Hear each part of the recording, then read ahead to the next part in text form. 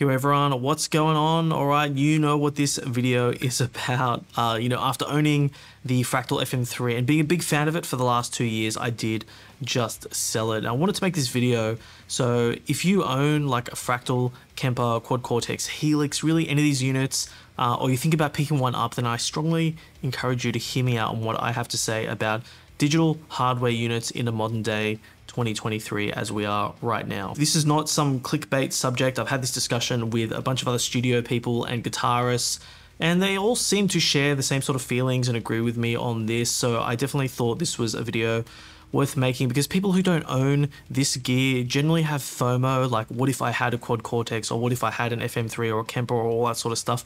Not all of us have the luxury to check this stuff out, so I wanted to make a video, and maybe this will help shed some light on the units.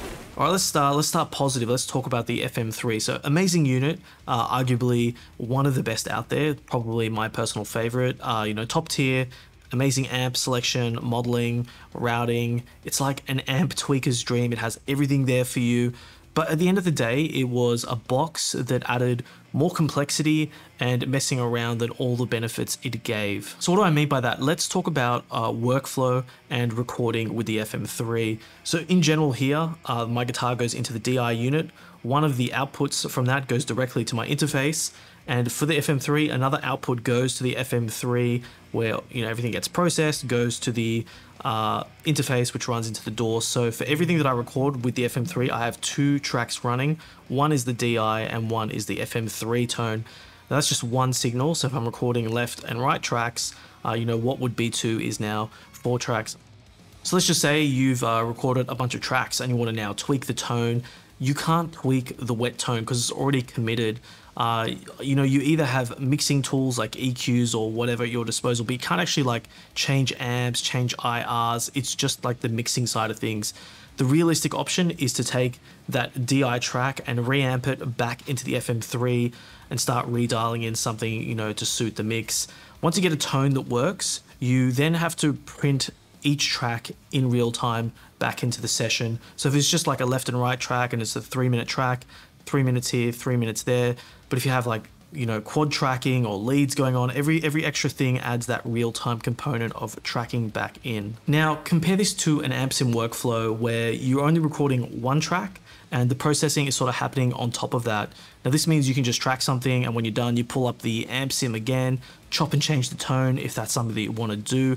There's no need for reamping and waiting for things to happen. When you have a setup like this, the only reason you want to be reamping the DI is if you have real amps. And if that's the case, then yes, it's the same thing. You need to dial things in and wait in real time while you track.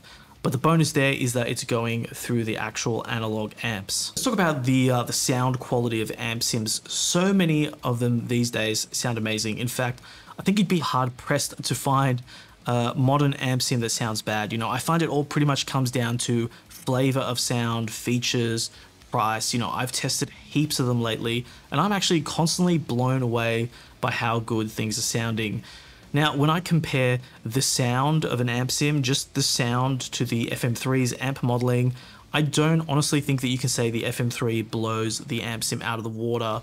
I would say, the end result that you're getting from both of them is pretty much on par. If you like what an AmpSim is doing, you're not really going to get much better out of the FM3. Now, where the Fractal shines is it's giving you all of those amp options under the sun at your fingertips. You can change the bias of an amp, the tubes, the power soak.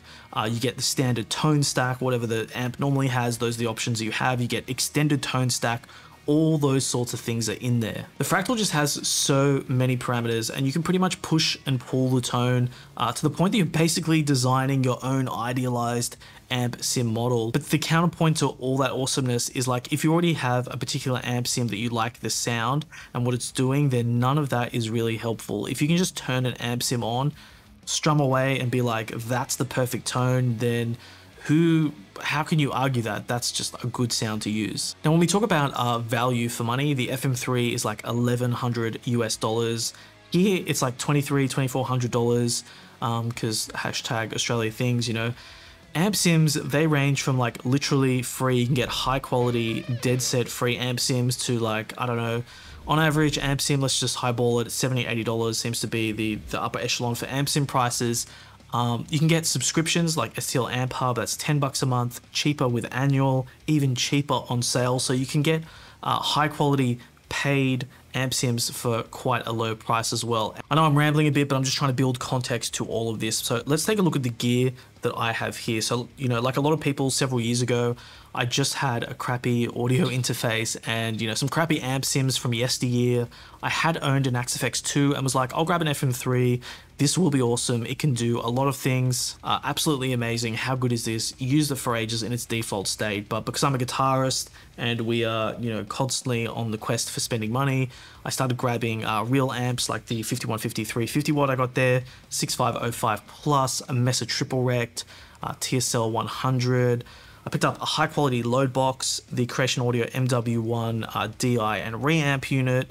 So the overlap between what these dedicated analog units were doing versus what the FM3 was doing kind of meant that, like, bit by bit the FM3 was getting sidelined. I guess you could say it's like a credit to the FM3 being your one-stop shop. But if you're like me and you start getting analog pieces of gear, it starts to put these things into a weird place. And once again, it's not just the FM3. The same can be said about the Quad Cortex. That can be your one-stop shop, but if you start building up other things, you know, it's less important in the grand scheme of things.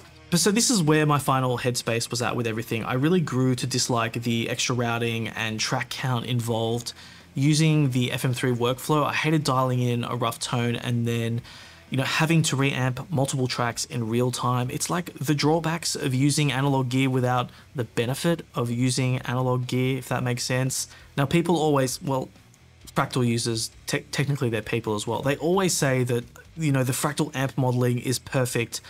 It is very, very good, amazing. It's not perfect because, you know, this line of thinking is child's play to debunk, because if they were perfect, then you wouldn't see constant firmware updates upgrading amp models here and there. They're obviously very, very good, arguably some of the best in the game, but they're not perfect. And, you know, ultimately, they're just digital models. Now, even with all of that, I contemplated keeping the FM3 to use just as an effects-only unit. I could throw it into effects loops of the real amps that I have here, but I thought about it and I would still be committing that stuff in real time, which has its own challenges. And once again, being pragmatic about streamlined workflows, if I'm reamping through an amp and LoadBox and want just like a digital delay or reverb, I can do that in Reaper. And of course, if I want that analog experience, then I got to go grab some analog pedals anyway. So the FM3, once again, it's doing nothing unique, and it's just plugins are more convenient at that point. Even with all of this, even like my whole rational self is like, the FM3 just doesn't cut it. I still wanted to keep it. And you know why? It's just because I liked it. It's fun. I like checking out the new firmware. It was really awesome to use. But realistically, it just wasn't being used in productions. So look, in an ideal world, Fractal would just have VST versions of all their modeling, and I'd be lapping that up on day one. Amps, cabs, effects, like insane routing. I'm here for all of it. But AmpSims on DIs, it's just a great solution. It's such a streamlined way of working. Reamping through real amps is also great. It's a great solution for the full analog experience. But for now, anything like a FM3, Quad Cortex, Kemper, it's just like a cool, fun thing to mess around with and occasionally use for reamps and that sort of thing. I sort of view them as a luxury. You know, I'm trying to just build up my arsenal here. I want to get like 37 Evertune guitars, different tunings, different strings, a couple basses. I want that back wall to look like JHS, just be full of tons and tons of pedals. But you know, the gear quest is never ending. So if you have something that's just sitting there and not really being used, you sort of have to ask yourself, like, can I free up this resource and maybe revisit that at a later point in time? What I'm really hoping for is maybe when the AX4 gets announced, I'm going to be super tempted to look at it. I'm going to be all over it.